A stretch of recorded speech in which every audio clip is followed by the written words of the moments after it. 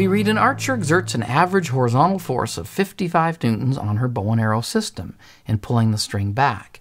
Now, when you pull back on that string, it takes effort, and you have to apply a force. It's like lifting a heavy stone against gravity, but here you're working against an elastic force. The archer is System A. She had her Wheaties this morning. She has energy and is able to do work. And the bow and arrow system now gains energy from the work that was done. It is System B. It gains elastic potential energy, stored energy, and it will be able in turn to do work. Now, it's hard to keep that arrow in place. It's like holding a heavy rock above the earth. The rock wants to fall down, and here the string wants to be released.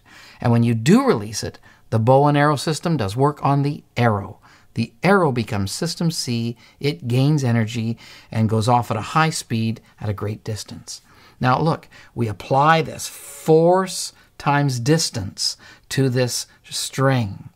And System A then, or the archer, does work FD joules, loses FD joules of energy. But now, this bow and arrow system is able now to do work on the arrow when the string is released. And the stored elastic potential energy of the bow and arrow does force times distance on the arrow and increases its kinetic energy. And we have the work energy theorem. Now here, the arrow starts from rest. So we can write, FD, the work it does, half mv squared. And then we put in the numbers.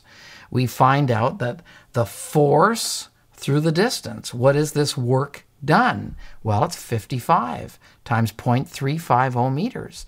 It equals 1/2 times 0.350 kilograms times the velocity squared. So we solve very simply for the velocity, and we get 10.5 meters per second. Now, it says that the target is 10 meters away. Now, there's very little resistance on the arrow from the air, and that's because of its design. And once in the air, its inertia carries it along. And at 10 meters, it's pretty much the same speed with which it left the bow.